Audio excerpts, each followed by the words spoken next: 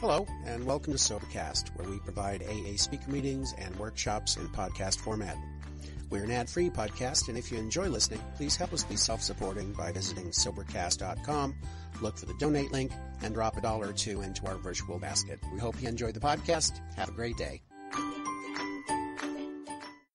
My name is Stan, an alcoholic with a cold, and I'm going to do the best I can. I got some water up here, so that'll probably help. And welcome to all the new people, and happy birthday to everybody who's got a birthday. A lot of sobriety in the room. And I remember I was at the first meeting of this group, and there was a little talk that I did on a Friday night in front of like 4 people. And, it's like, this is like way different, right? And you guys are having a good time, and Happy New Year to everybody. You know, it's a brand new year, for whatever that means. I mean, to me, I do this thing one day at a time, so it's like, all right, what day is it? You know, that's how I do it. So I don't make goals or try to do those, what do they call them, resolutions, what do they call them things? Yeah, I don't do those, you know, I just, you know, one day at a time is good enough for me. So, for the new guy, and all those that are new, please keep coming back. I'm going to tell you that there's a lot of things that happened in this last year. I'm probably not going to go into all of that, but, you know, a lot of people didn't make it to the first, you know, be it whether they stayed sober or they went out or they never found us. So to just be standing here or sitting in a room of Alcoholics Anonymous, having a place to go with people who are as nuts as I am, that's a good thing, you know. Because, I mean, I don't know, I mean, about you, but the things that I used to do before I found Alcoholics Anonymous were not come and be polite and courteous and hang out and, you know, and look like this. You know, I didn't do that kind of stuff, right? I'm from Fresno. I mean, I'm actually now I live in Sacramento, way of Fresno. That's where I grew up. Yeah. And if you've ever been down there, I mean, Fresno is growing. You know, give it some props, okay? It's bigger than Sacramento, okay? They just don't have anything to do down there. Everybody goes to bed at 10, you know. So I moved out, you know. I might get to that a little later too. But, you know, this is, it's a pleasure and an honor for me to just even open my mouth and to say anything for the program that has saved my life. You know, my sobriety date is July 10th, 1988.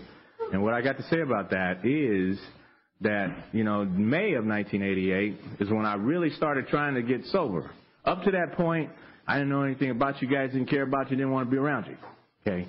But in May of 1988, what I did was I went into this place, and what they did was they introduced me to Alcoholics Anonymous. And from when I came out of that place, from June to July, it's for the new people. I'm going to talk to them tonight. All the rest of the people who've got time, my sponsor always tells me, the sickest guy in the room is the guy behind the podium, number 1. And number 2, everybody that's got more time than you ain't listening anyway. So I'm not talking to y'all, okay? I'm talking to the new people, all right? So anyway, you know, I came from June of 1988 to July of 1988. My story is this. I came in Alcoholics Anonymous, and I would go out. I'd come in and go, I'm Stan, I got one day. I can barely raise my arm. I'm starting to work out again, and my joints are hurting. But I'd say, I'm Stan, I got one day. I'm Stan, I got one day. And it was on and on and on for 30 days. You know, my home group is Group 3. That's where I came in at. And, you know, I'll say that Group 3 is like 55 years old, and by the time you guys get there, I'll be dead. So, well, I don't know why I wanted to say that, but, you know. Oh, it is, huh? Anyway, you know, I would come in and out of Alcoholics Anonymous. And what I would do was I'd keep coming in and out of Alcoholics Anonymous. Okay? There's people that they would come and then they wouldn't come back. What I did, as frustrated as I was because I couldn't attain any amount of time, length of time, was I'd come back. And I'd just sit in the meetings. And I'd say, is there anybody new? Yeah, me. You know, and I just would do that. July 9th of 1988, what I was doing was I was sitting in Group 3, and I don't know how much time I had at the time. And I was sitting in the back where all the new people sit. In the back. How you doing? You know? So I was sitting in the back. And all I did from the time the meeting started at 8 o'clock was look at the clock and count the minutes.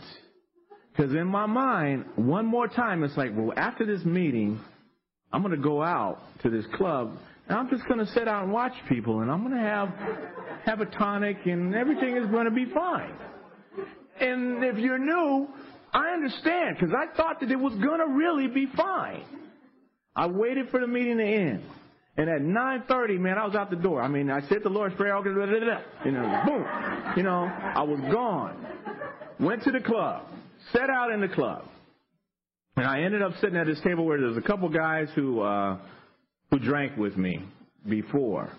And they sat down next to me, and they said to me, hey, man, we haven't seen you in a while. Where you been? And I said, you know, I'm getting sober, man. I pulled out my little coin, and I showed them my coin, you know, and all they cared about was the waitress coming over taking their order.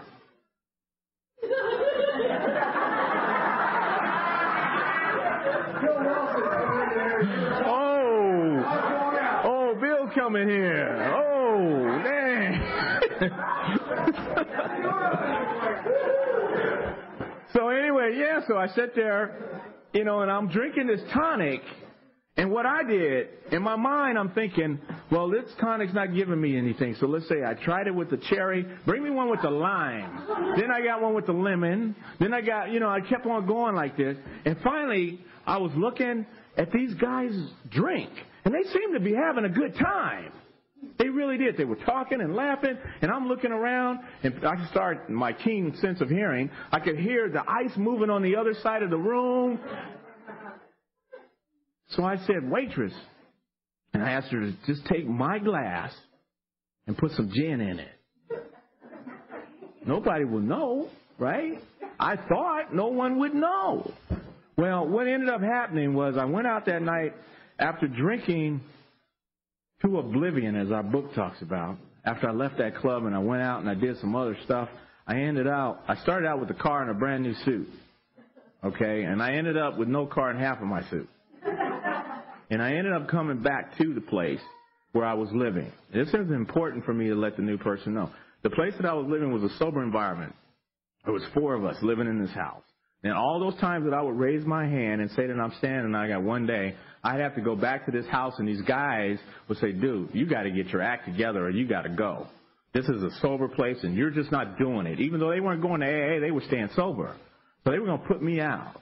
Well, this last time, July 10th, I came into the house, and this was as degrading as I can feel. Well, there's some other things that were pretty low, too, that I did, but there was a throw rug on the floor, and one of the guys worked at night, and he was asleep on the couch.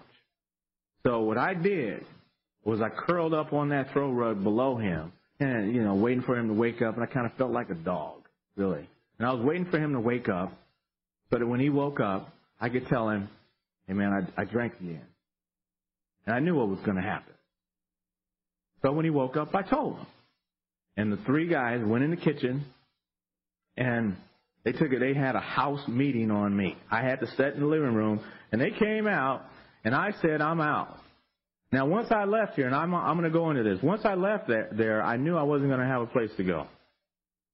You know, so they came out, and one of the guys came up to me, and he looked me in the eye.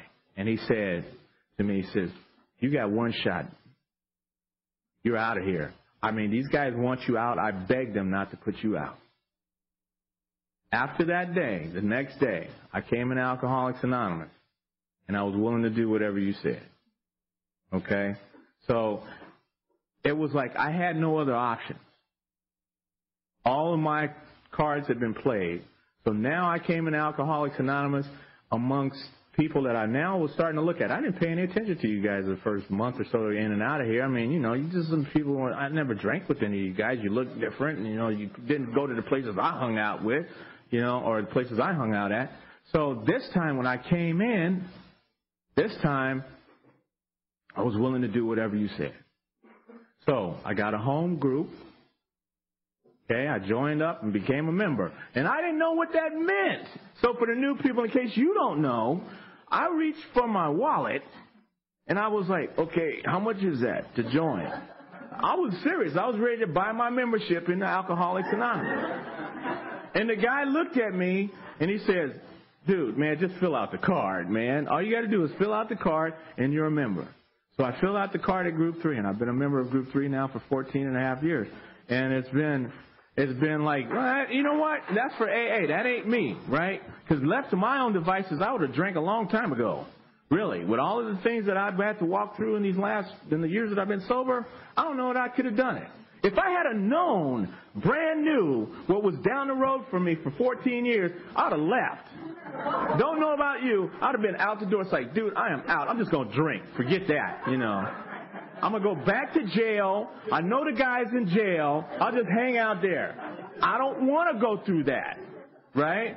But what has happened is these things have gradually come up in my life, and God, and I believe this now, God will not give you more than you can bear. And as I've stayed sober and have worked the steps and had a good active sponsorship in my life, I've been able to walk through some things in my life that I wouldn't have been able to do had I not had a sponsor and you.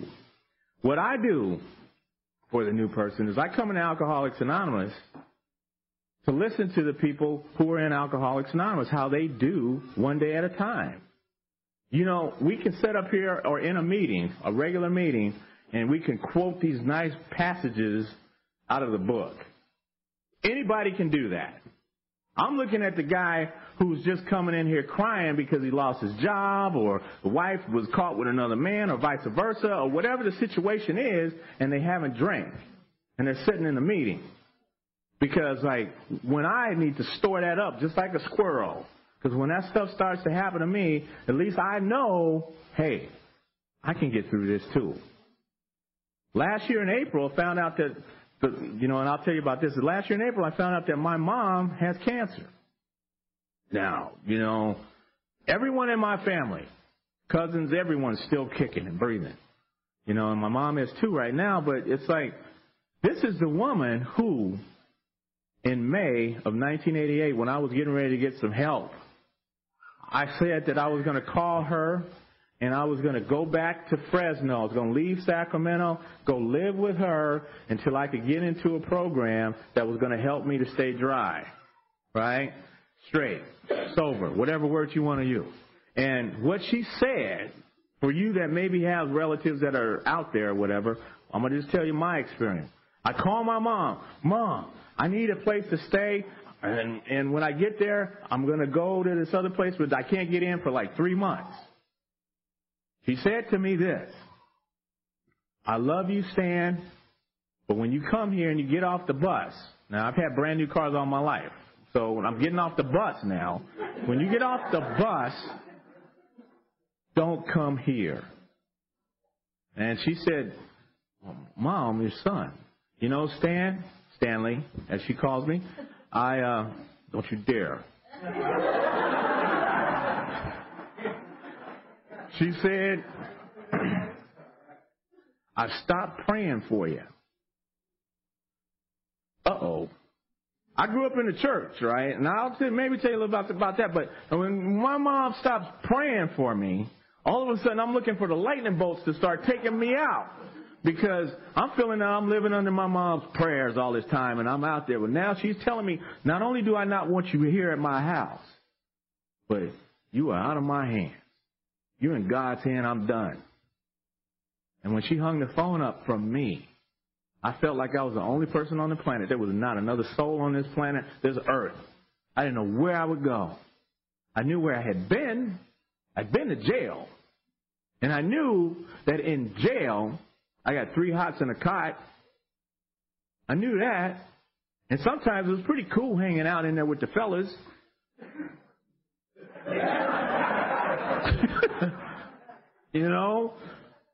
So what I thought was, I'm looking around in this last apartment that I had. There's peanut shells, apple cores, and banana peels all over the floor. Because that's what I would eat. I'd take the little dollar that I'd, save up, and I'd go across the street to this fruit stand, and I'd buy something to eat. And I looked around at this place, and it's like, I need a meal, man. Mom's not there. Well, if I run out in the street naked, or if I take a brick and throw it through a window, they'll pick me up and take me to jail. Made sense to me. It made sense to me. But then, I don't know about you, one of those what we call moment of clarities kind of came in. It's like, call this guy that used to be my employer. So I called my employer, and what he said was, you call around, and you call a couple of these places in the phone book, and I'll tell them you still work here so that you can get in and get some help. Now, I called the place, got in, they introduced me to you. That's how all that happened. How did I get to that point for the new person? I didn't grow up saying in the sandbox, when I grow up, I want to be an alkie and go to jail and hang out and have nothing. That's what I want to be. What do you want to be? That was not what I wanted. I had these dreams and aspirations just like everybody else did. And I don't know if there was a wire cross. Some people talk about wires being crossed. I don't know if that's the case. I know that when I was 6 years old, I was reciting poetry at Fresno State University. That's no big deal. It was just my mom made me. And so, everything I ever wanted to do, or she saw that I had an interest in, like dinosaurs. All of a sudden, there'd be a whole set of books on anthropology, study of dinosaurs. Hello? Hello? Anyway, so growing up in school, I was the kid that was always mocked and ridiculed, if you will. He thinks he's so smart. Look at him in church. He knows all the scriptures. They call me this little preacher's kid in church, and all I was doing what I was told to do. I just wanted to grow up and be good. I was told that if I read this book and act this way, you're going to grow up and be a good kid and a young, fine man. Well, how come no one likes me? At my home, in the church, I go to school, I was mocked, that people kidded me all the time and played pranks on me, and I just would laugh. I remember in the 5th grade, when I got glasses for the first time, I walked into my 5th grade class. Actually, I walked to the door of my 5th grade class, and I opened the door, and I could, see this now. And I stood in that door with these glasses on, not these, but the ones I had then. And all of a sudden, it seemed like that entire class started laughing at the kid in the door with the glasses. And right now, standing here, 47 years old, I still feel that. I wanted to turn around and run. But what I did was with what little pride I had as a little boy, I stood there and I kind of raised my head up so that the tears just wouldn't roll down, and I just waited until everybody got through laughing, and I went in and took my seat. So already starting to be implanted in my mind is that I was different. I was different. I was different at home. I was really different at school. Look how they did me. And so when I found alcohol at the age of 16 years old, it was the best thing for me.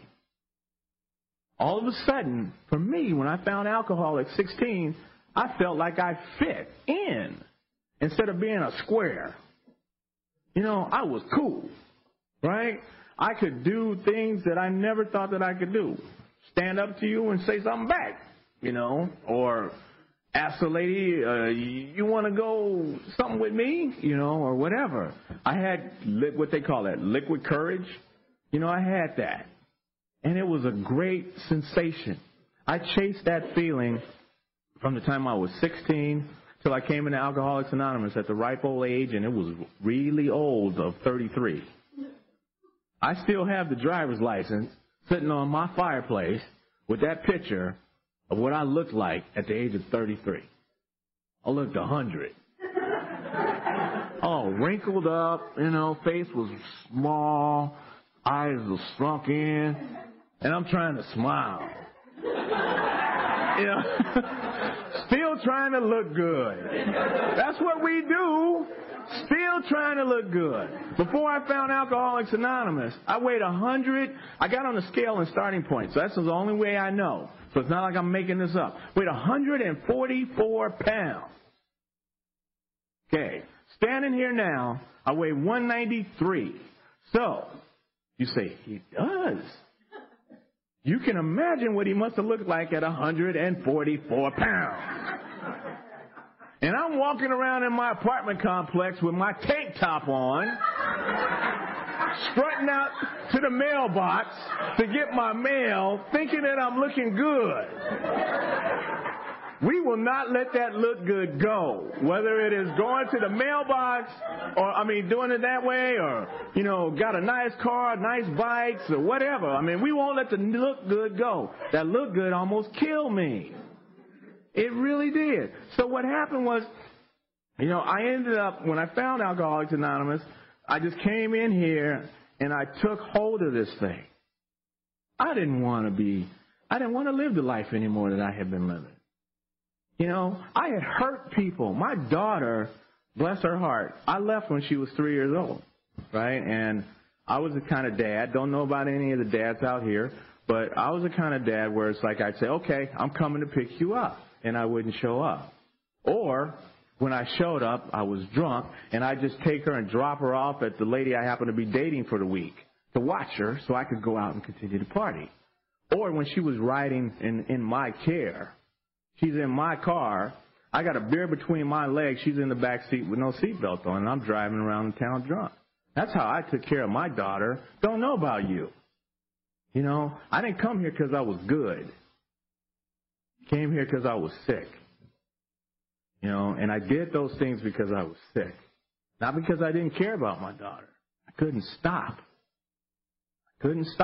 So, I wondered, after I found, I'll just tell you this one time, I took her over to this lady that I had been dating, and these are the kinds of things that happened to me when I was out there. I was dating this woman, and I hadn't dated her for a while, and I saw her. So I went over to her house. Of course, I was drinking. My daughter was with me in tow. She went in and played with her child. I went to bed with her. I woke up in the morning. This is fast forwarding on all this stuff. I woke up in the morning, and I roll over, and I look up, and there's this dude looking at me. And he's like 3 times my size. And he's like looking down at this 144 weakling. And he's like, and he asked this profane question. What are you doing?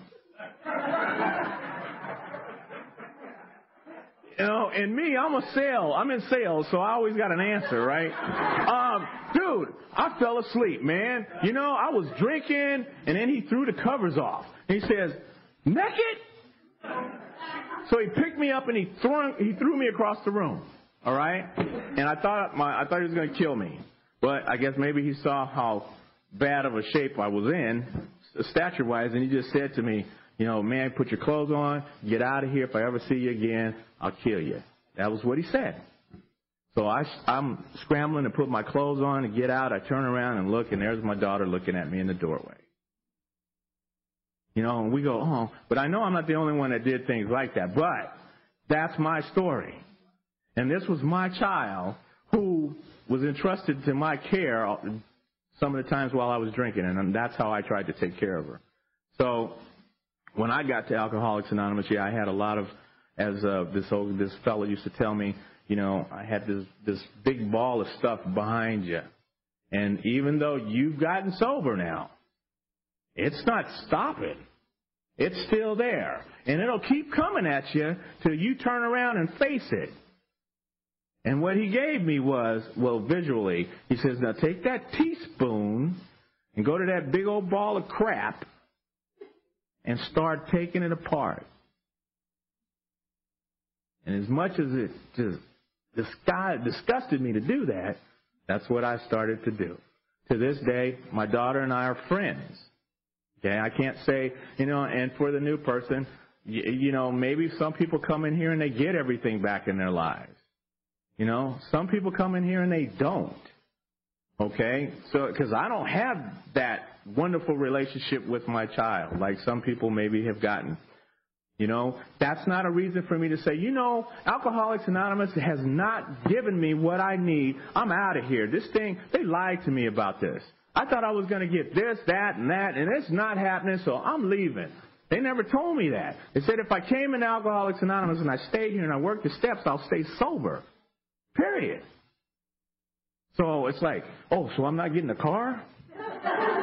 You know, or like that job that got a six-figure, you know, salary, that doesn't come with this? No. You get to breathe.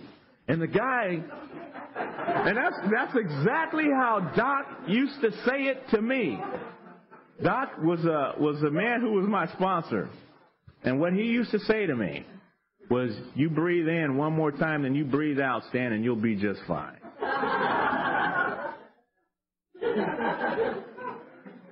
That's not in the book. Sorry, Stan, that's just what it is. And I would be over at this man's house. Doc is the originator of HALT, in case anybody didn't. He's passed away last year. He's one of those that didn't make it this year. But, you know, old-time Alcoholics Anonymous is how he got it. And that's how he gave it to me. You know, and I appreciate that. I appreciate what he passed on to me and the way he did it.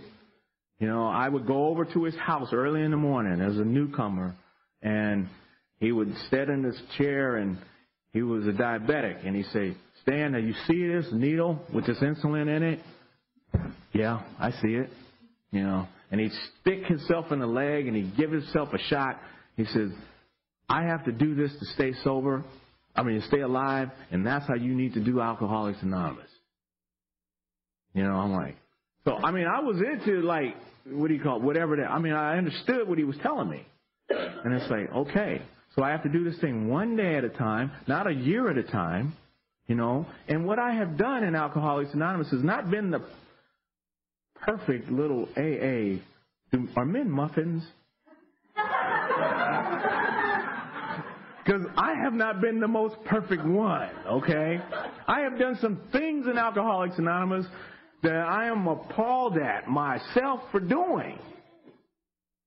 5 years sober is when Sterling and I hooked up, all right? So we hooked up, I was 5. I was pissed at the world. You know, I'm walking around in Alcoholics Anonymous, you know, at this one place. My home group was Group 3, and then I also went to Traditional because another man that became my sponsor. His name was Woody Woodard, and he passed on, too, a few years ago. But he said, you know, I told him I hated Traditional. You know, wasn't any black people there. I don't want to go there. You know, and that was the way I looked at it. He said, well, Stan, I want you to come 3 times a week. I go over to Traditional, and of course, you know, and you knew you just doing all like this. I want people to come up to me. And they're walking all around me. So, you know, I had to eventually learn how to stick my hand out. Traditional is like a second home to me now. At 5 years sober, though, you know, I was really, really a pissed off drunk in Alcoholics Anonymous for whatever reason, probably just because. And I was walking around with this big log on my shoulder, and I remember that I was chairing this meeting at Traditional, and the way I got my current sponsor was he was sitting in that time you could smoke in the place, and he was sitting in a non-smoker, and he was just cracking up, just laughing himself to death. And I thought the guy was new, you know, because only new people laugh like that, you know. So what I ended up doing was after the meeting, I go up to him. I said, hey, man, nice to meet you. Here's my phone number if you ever want to talk, right? And he just said, okay, hey, thanks, okay, I'll talk to you, thanks a lot. And he went on his merry way. He never said, dude, I got way more time than you. He didn't say a word. He just said, thank you, no problem. I ran into the guy at a dance, and my was falling off, and so, you know, we started talking, and I asked him, I said, how much time you got, man? And he told me, you know, I had 5 and he had like 13. And so we hooked up, and he helped me. Now, when he left Sacramento in 97, there's been there's some things that have changed. Deborah and I were just talking. She was just mentioning, man, a lot of people know you. Because, wherever I seem to go, there's somebody that I know. And I make myself feel pretty comfortable in Alcoholics Anonymous now. Whether it's up in the hills, places I would not even want to go. Ain't nothing against y'all. Okay? But wherever I seem to go, I am okay. That's all right. I am okay. And he has shown me that. And he said to me, we talked, I don't know when, a year or two ago, he says, isn't that kind of funny now? There's people that seem to know you from San Francisco to wherever. It's not because of this. It's because wherever I go, I say, hi, my name is Stan. What's your name? Hi. And I've learned how to do that. For me, don't know about you, and you'll hear people talk about this. The safest place for me in Alcoholics Anonymous is right in the middle. If I'm standing out on the outside of this deal, and I decide, gin and tonic sounds pretty good today, and I turn around to leave, there's nobody there. But if I'm in the middle, I got to go through a whole bunch of people to get out. Somebody is going to say something to me like, hey, Stan, can you give me a ride? Or, Stan, can I get your phone number? Or, Stan, you got a minute to talk? And I know, for me, I can't say no in Alcoholics Anonymous. Maybe you can. Maybe you say, oh, man, I got too much. No. Okay, I can't. And that's just my deal. So, what I come to know for me is that the safest place of this deal is right plumb in the middle of it. Staying active, being a part of this thing. When I came into Alcoholics Anonymous, I remember hearing someone, and I know Ross is involved, I heard someone say, now this is what the mind heard. This may not be what they said, but what this thing heard was that the people involved in hospitals and institutions stay sober. Now, they may have just said, something else. But I heard that. So I got involved in hospitals and institutions. And I did it out of desperation. Everything I've done in Alcoholics Anonymous for the new people is out of desperation. I don't want to drink. I don't want to go to jail. I don't want to say, look up, put your hands behind, click, click. I don't want to go through that anymore. But officer, I don't want to have to deal with that. So, if I get myself active in this deal, be it picking up ashtrays, be it being a greeter, doing this, secretarying a meeting, whatever, and when one thing ends, I pick up something else. And what I've come to find out in the time that I've been sober, that the same people are doing all the work. Did you not notice for the newer people that the higher amounts of sobriety, it was only like 1, 2, but then you get down there to the 1 years and the 2s or whatever, there's a few. Where'd they go? And you can't tell me they all just can't get out at night or they all are dead, because that's not, I don't buy that, okay? Where did they go? See, I thought shouldn't it be the other way around? But it never is. Now, like what I know Phil says, I got to come in here to take care of me. I can't worry about you. And I understand that you guys are really strong on the traditions and things. And it's like the most important thing is the group, followed closely by me. So I have got to be here. In order to experience this thing, I've got to be a part of this thing. One thing that I'll say about the traditions, and then I just, my voice and stuff, I'm not going to probably talk too long. But, tradition 3, my favorite, which says that the only requirement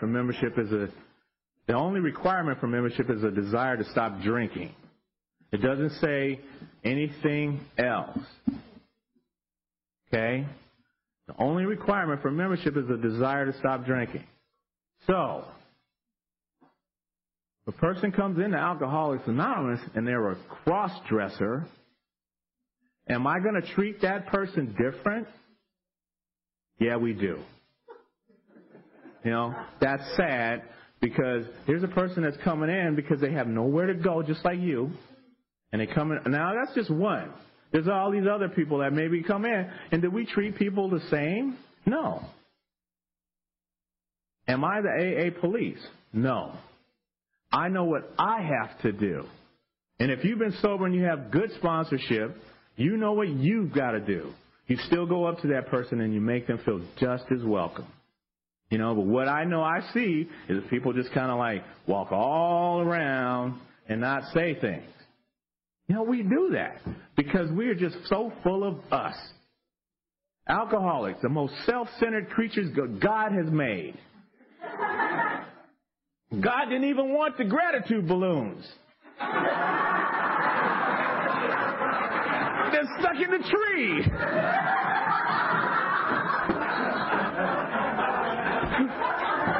I couldn't believe that, man. I'm looking at the tree's blue. All the red balloons are gone. All the blue ones are in the tree. You know, this is the best deal going. Why in the world would I want to, you know, cash in on this and take a chance?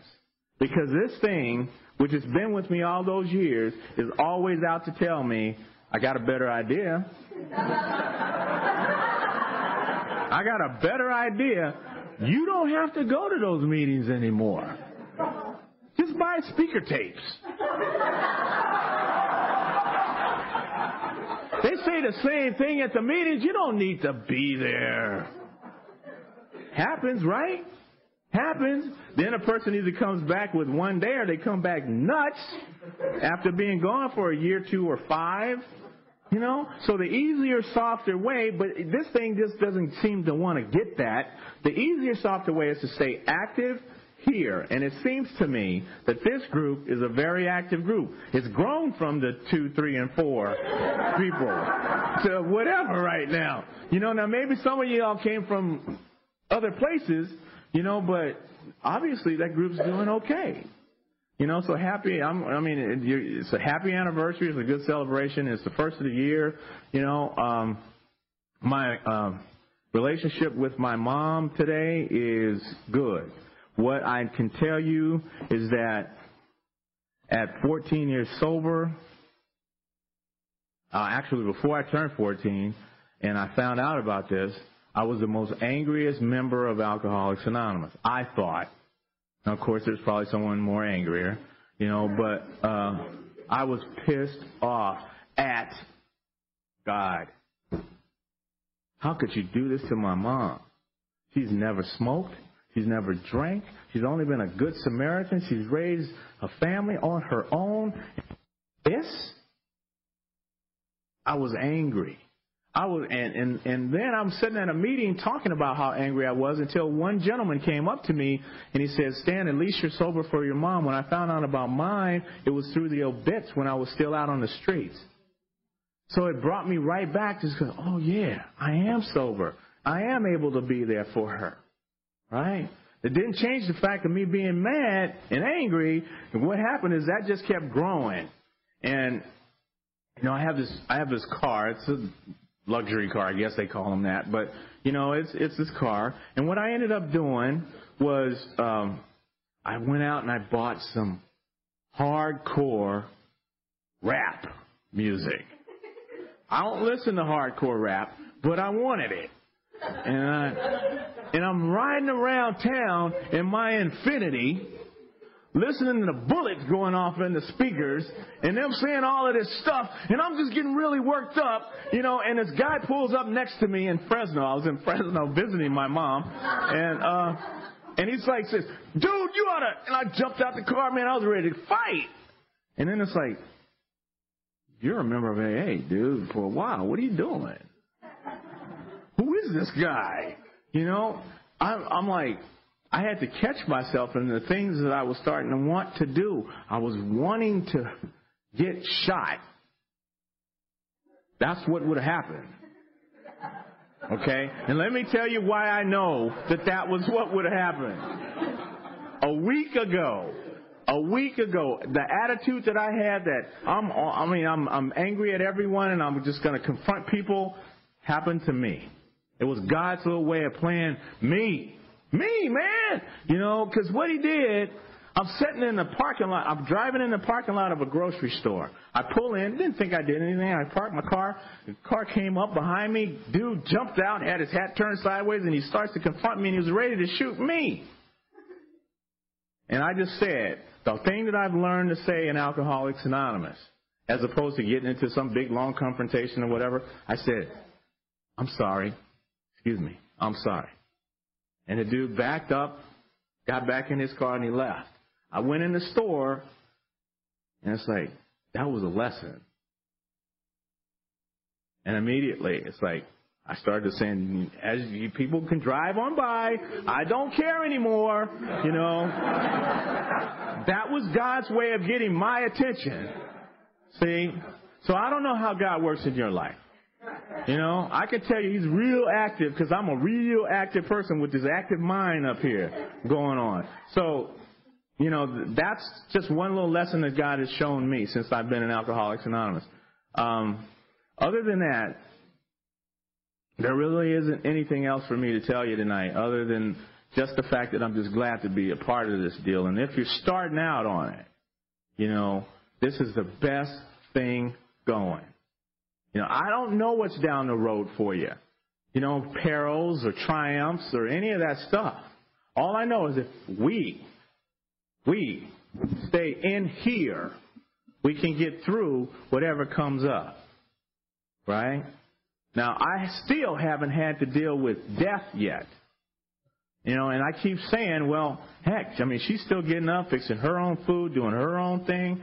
You know, she's just really frail now. But I might go before her. So why do I want to live in a state of depression? Be happy. Celebrate life. So my charge to you is celebrate life. You know, this was a gift that we have been charged with, a responsibility, and we wonder why. Why not? You know, we have the ability to reach a drunk when no one else can. So since we can do that, shouldn't we be doing that regardless of what they look like, smell like, or wear? That's what we're here for. So it's not about standing up here trying to impress you because I can't impress you. I am not trying to impress you. This thing wants me to think that if you don't say certain things, they won't like you. I know that's different. You're just as sick as I am. That's why you're here. You know, we're going to go out of here. We're going to go home. We're going to stay sober tonight. And we're going to go our separate ways tomorrow. And somewhere we're going to converge and have another meeting somewhere. You know, so for the committee that asked me, thank you. I really enjoyed it. And talk to you later.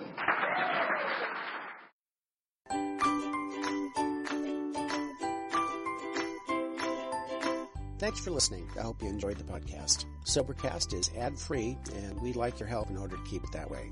So if you'd like to help us be self-supporting by pledging $1 or $2 a month, visit Sobercast.com and look for the donate links. Thank you very much.